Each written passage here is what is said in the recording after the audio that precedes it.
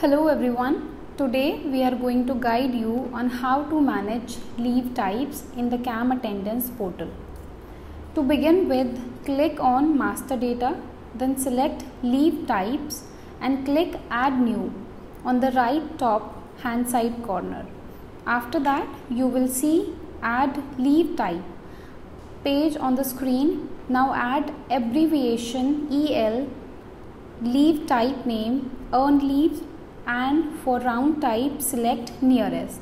Then fill minimum units as half or full day as per your choice.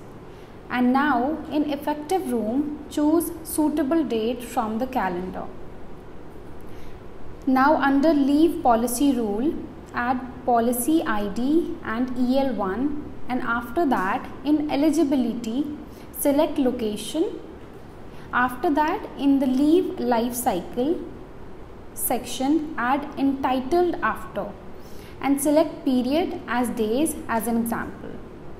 Now go to accuracies on and select period, for example yearly and month and day as per your choice. After that select leave credit basis to fixed, add number of leaves as per your need and choose accrual period to current. Now select pro rata accrual as yes option and expiry as no option. After that under leave availment select availment condition to as soon as accrued. Then add max leave per requests 1 and select max leave requests in a period to month and add count as 1. Now go to can apply leaves for any future dates and select yes. After that move to can apply up to and select 60 days as an example.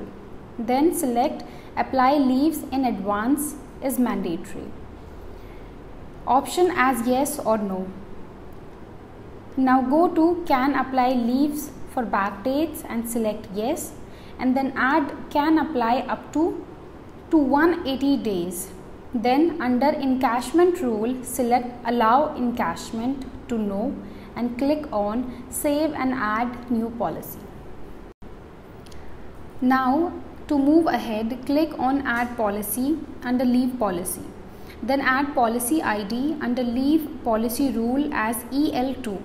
After that under eligibility select location and in the leave life cycle add entitled after to 3 as an example.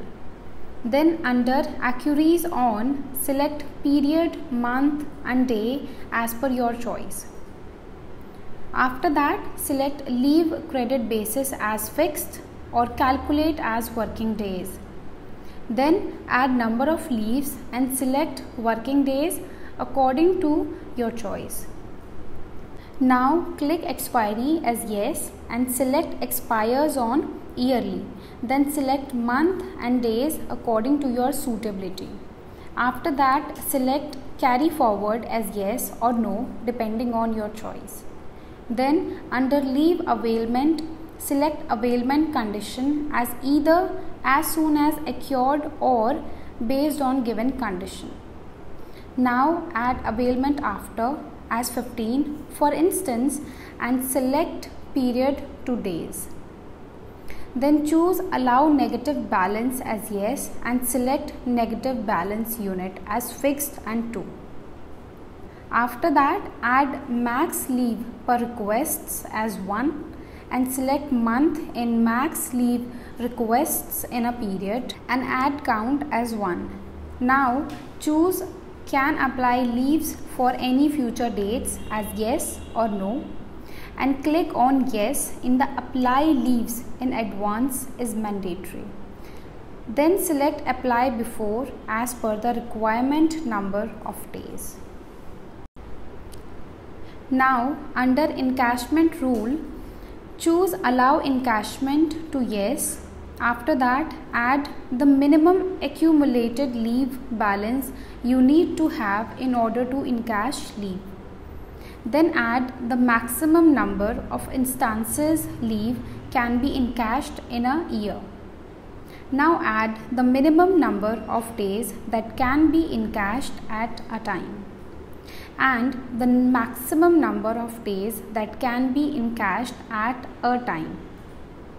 Then click on Save and Add New Policy and finally click on Submit. Thank you for your time and patience. We will see you again in the next tutorial video.